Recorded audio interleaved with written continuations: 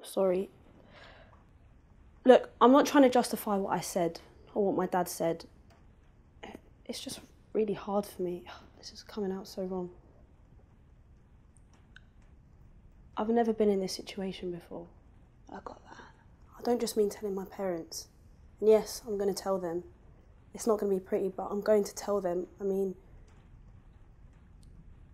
I've never felt like this before. For anyone. What are you saying exactly? I'm saying...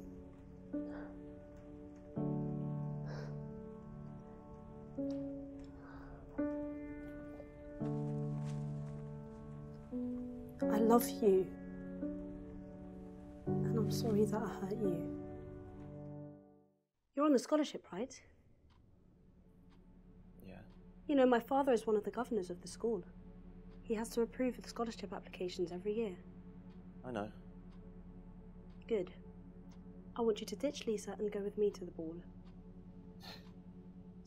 Sorry, you want me to go out with you? No. I want you to help me humiliate Lisa. You're not funny. I'm not trying to be. She made a fool out of me at the last class meeting. So now, I want you to make her believe you're going with her, and at the last moment ditch her and go with me. And why would I do something like that? If you don't, I'll make sure your scholarship application for next year is refused. Under what grounds? I'm getting perfect grades. Ah! Don't touch me! No one's home right now, but the camera saw you coming in, and it's my word against yours. So what do you say?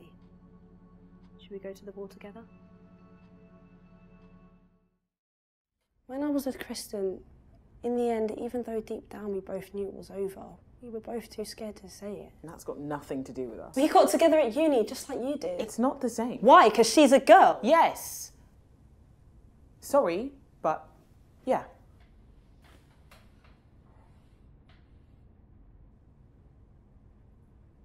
I fell for Holmes by mistake.